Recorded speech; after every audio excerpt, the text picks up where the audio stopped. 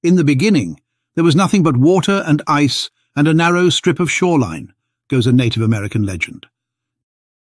9,000 years ago in North America was a time when tribes of hunter-gatherers roamed the continent, armed with sharpened spears and the bow and arrow, living on the edge and looking for a kill. These were the last of the Megafauna hunters. With the warming of the planet came the extinction of the great beasts and their way of life. When the nearly complete skeleton of an ancient man was discovered along the Columbia River in Washington state, the scientific world was thrown into turmoil. Dubbed the Ancient One by Native American tribes, his bones challenged everything anthologists thought they knew about the peopling of the Americas. Genetic studies prove he was closely related to Native Americans who still live in the area where he was found, but many mysteries remained. Now, genetic studies may have pinned down his childhood home and where his ancestors came from. It was the deeper look at his DNA, particularly his haplogroups, that offered the real story.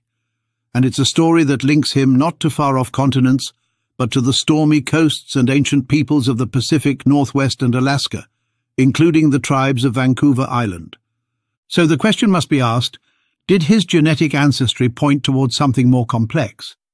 An ancient wave of seafaring people who settled the continent before the ancestors of the eastern tribes arrived. Why was there an arrowhead embedded in his hip? Was it from tribal warfare as tribes fought and expanded into new territories as sea levels rose, the climate warmed, and megafauna died off? The Ancient One carried two key genetic signatures. Mitochondrial haplogroup X2A passed through the maternal line, and Y chromosome haplogroup QM3 passed through the paternal. Both are deeply rooted in Native American lineages. But what makes his case so fascinating is not the genetic labels themselves, but the story they tell when traced backward, through geography, migration, and even myth. This is a story that takes us beyond ice sheets and Clovis points, out to the sea, into the forests of Vancouver Island, and through the glacier-etched memories of the Bella Bella tribe. It asks us to rethink what it means to be Native American, and who the ancestors of the first Americans truly were. The Ancient One's maternal haplogroup, X2A, is an enigma. It is found exclusively in Native Americans, particularly among tribes of the Great Lakes and Pacific Northwest, yet it is absent from Siberia. A puzzling fact, if all Native Americans descended from explorers who crossed Beringia. Unlike other founding haplogroups such as A, B, C and D, which have clear roots in East Asia, X2A has no parent clade in modern Siberian populations. Instead, the closest relatives of haplogroup X2A are X2B and X2C, which are found in the Basques of Spain and the Druze of Syria. This has led to speculation that X2A came from West Eurasia. But science offers a more nuanced picture, suggesting that haplogroup X originated in Central Eurasia, and some carriers migrated west to Europe and some went east to the Americas. Either way, carriers of haplogroup X do have a direct blood relationship with one another, even if it is 20,000 years distant. The Ancient One's version of X2A is deeply basal, meaning it sits close to the root of the branch that would later radiate into known subclades X2A1 and X2A2. His genome dates to 8,500 years ago, yet the divergence point for X2A is far older, perhaps 15,000 to 20,000 years ago. That places the origin of this lineage near the time when the first humans reached the Americas via the Pacific coast, not the interior. In fact, the discovery that the Ancient One carried a basal form of X2A, lacking the defining mutations of X2A1 and X2A2, finally anchored this lineage in deep time on the Pacific Northwest coast. This places the root of X2, long before the diversification seen in tribes of the Great Lakes or central Canada over 9,000 years ago, possibly as early as 13,000 to 15,000 years ago, when the first humans were settling the Americas along the deglaciated shoreline. A basal lineage means that his X2A represents an early unmutated form, close to the original founding X2A that entered the Americas, presumably through Beringia. Unlike his genetic descendants, the Ancient One shows none of the branching mutations that define modern tribal lineages, suggesting that he lived closer in time to the migration bottleneck only a few thousand years after X2A emerged from its ancestral route. This early form of X2A took root along the coastal migration route, carried by small groups of seafaring hunter-gatherers.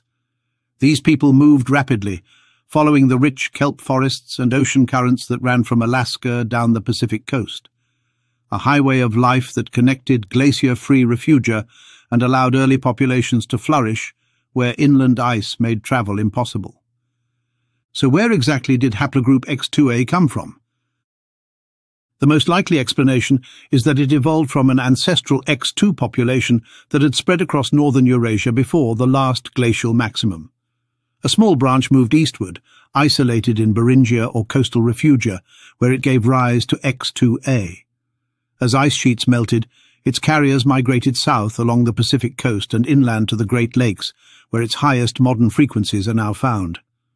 Today, haplogroup X2A and its daughter lineages live on in Native American women, particularly X2A1 in the Ojibwe Sioux and Navajo, and X2A2 in the Nucha-Nulth and Maka of Vancouver Island and Washington State, and some Algonquian-speaking peoples and scattered populations in the plains and southwest. The Nucha-Nulth tribe in particular are direct inheritors of the man's maternal legacy. Their culture is rooted in the Pacific, with ancient whaling traditions, deep water canoes, and seasonal migrations that would have mirrored the movements of early coastal peoples. They are a seafaring people, and their DNA speaks of a deep-time connection to a Pacific migration route, one that dates to the terminal Pleistocene. The Ancient One's remains were discovered in Yakima territory, in present-day Washington state, along the Columbia River. The Yakima Nation, part of the Sahaptin-speaking peoples of the Columbia Plateau, has always maintained that he is their ancestor, and modern genomic analysis supports this assertion. When genome-wide comparisons were made between his DNA and living Native American groups, the closest match was with members of the Colville tribe, another interior Salish group whose territory overlaps with that of the Yakima. Both tribes, like the Nez Perce, Umatilla and Wasco, have cultural and ancestral ties to the Columbia River corridor, a region deeply embedded in the network of ancient coastal and riverine migrations. While the Yakima are not maritime today, their ancestors would have interacted with and shared genes with the coastal peoples, including those of Vancouver Island, Haida Gwaii, and the northern shores of British Columbia, where X2A1 lineages would later appear. On the paternal side, he carried haplogroup QM3, the dominant Y chromosome lineage found in Native American men. QM3 likely evolved in Beringia around 15,000 to 18,000 years ago, soon after the founding population split from its Siberian ancestors. It is found today throughout the Americas, from the Inuit of the Arctic to the Aymara of the Andes. Haplogroup QM3's presence in coastal South American tribes, such as the Chono and Yamana of Patagonia and Tierra del Fuego, supports the idea of an early maritime migration down the coast. These groups, like the Haida and Nucha-Nulth of the north, depended on boats, seals and sea lions.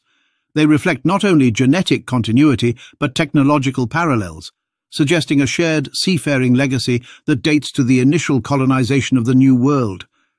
The Ancient One, buried in the heart of the Columbia River basin, carried both the maternal and paternal signatures of this ancient migration. He was not an inland forager who came later from the ice-free corridor. He was a mariner's descendant, a relic of the coast, a product of ancient voyages. How did the man's ancestors reach the Americas?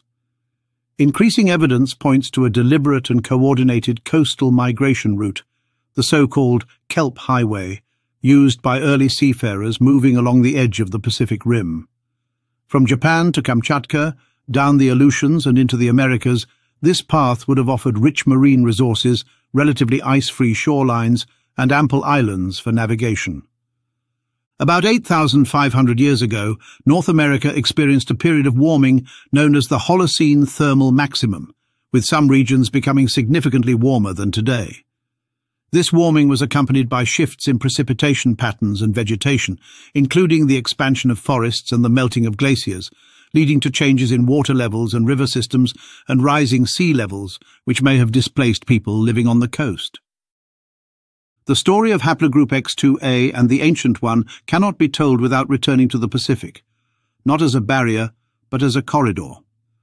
Long before the interior ice sheets opened paths into the Americas, the sea offered a highway lined with islands, kelp forests, and marine life.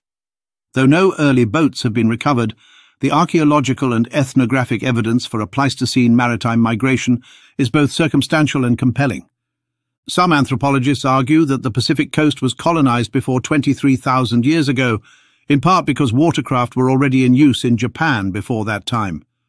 Even earlier, offshore fishing technologies appear in Indonesia between 35,000 and 40,000 years ago, strongly implying regular water travel.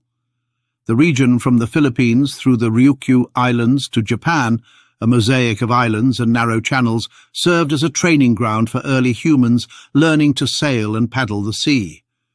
From there, it is plausible that they moved northward along the Kurile Islands, when improved ocean productivity and expanding kelp ecosystems may have lured people along the rim of the Pacific. Even if boats made of wood or hide haven't survived, due to waterlogged preservation conditions and inundated coastal sites, their presence is inferred from island archaeology, stone tools and bones on offshore islands that could only have been reached by boat. And while science reads the sediments and radiocarbon dates, First Nations oral traditions have long held the memory of what the land and sea once were. As stated in the introduction, one of the most evocative pieces of anecdotal evidence comes from the Bella Bella, or Heiltsuk tribe, oral tradition, recorded by Franz Boas in 1898. As one elder told him, "In the beginning there was nothing but water and ice and a narrow strip of shoreline." This line, handed down through generations, may encode a memory of the last deglaciation, when retreating glaciers exposed just a sliver of land between towering ice walls and the pounding sea. The Heiltsuk territory along the central coast of British Columbia, rich with fjords and uplifted beaches, was one of the first regions to emerge from under the ice, and one of the first to be reoccupied. Stories like these may preserve folk memories of a landscape in flux, the liminal world of the terminal Pleistocene, where people clung to narrow shorelines while watching both the glaciers retreat and the forests return. The Heiltsuk are a maritime people. Their lives revolve around canoes, whales, sea otters, and salmon. Like the Nucha Nulth and Haida, their deep cultural memory recalls a time when the sea met the ice, when migrations were not through inland passes but along rocky, icy coastlines. Their mythology does not separate the human and the natural. It links them through ancestral stories that still echo the shape of post-glacial landscapes. The Nucha Nulth, Heiltsuk, Tlingit, and other coastal nations of British Columbia and Alaska are not merely descendants of ancient people, they are heirs to a seafaring legacy that predates the Neolithic. Their carved cedar canoes, some capable of holding 20 people, mirror the kind of vessels used by their Pleistocene ancestors. Whaling ceremonies, seasonal ocean migrations, and oral records of glacial ice meeting saltwater all preserve a worldview shaped by the sea. Their DNA matches their stories. The presence of X2A2 and QM3 in these tribes reflects both maternal and paternal continuity with early coastal populations. The ancient one may have died inland, but his ancestors almost certainly came from the coast. He belongs not only to the Columbia River, but to the greater Pacific. He was part of a coastal seafaring people, descending from explorers who skirted the edge of the Ice Age world in boats. His haplogroups, X2A and QM3, are not foreign anomalies. They are indigenous signatures, still found today in the tribes of the Pacific Northwest and the Great Lakes. He was not just an isolated skeleton. He was a son of the Kelp Highway, a whisper of the glacier's edge, and a bearer of a story written in both bone and myth. The question is no longer whether he was a Native American or First American or American Indian, but he was here 9,000 years ago, and that is long enough to be called native.